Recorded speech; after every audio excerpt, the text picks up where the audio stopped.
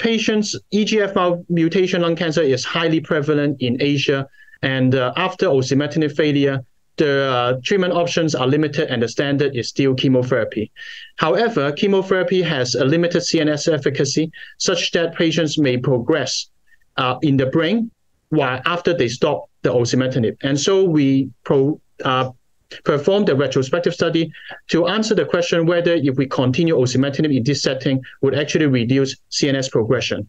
So in essence, we retrospectively reviewed 180 patients in our center who actually failed first or second line osimertinib and received platinum-based chemotherapy. 82 patients of them had baseline CNS metastasis, with 30 of them receiving osimertinib plus chemo and 52 receiving chemotherapy alone. And when we reviewed the CNS data, actually the use of osimertinib plus chemo, continuing osimertinib, actually reduced the CNS progression compared to chemotherapy with a hazard ratio of 0.32, and also reduced the salvage whole brain irradiation rate with a hazard ratio of 0.24.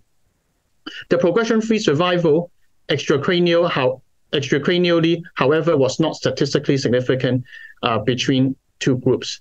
These findings actually, I would say, echo with the FLORA2 data, where the use of osimertinib plus chemotherapy may be synergistic in tackling the CNS metastasis, as we see the CNS complete response rate is 48% in the osim plus chemo group versus 16% in the chemotherapy group in those with measurable large CNS metastasis. So I think our retrospective study provided some data in continuing osimertinib together with chemotherapy after osimertinib progression in reducing the CNS breakthrough rate, especially in those with known CNS involvement.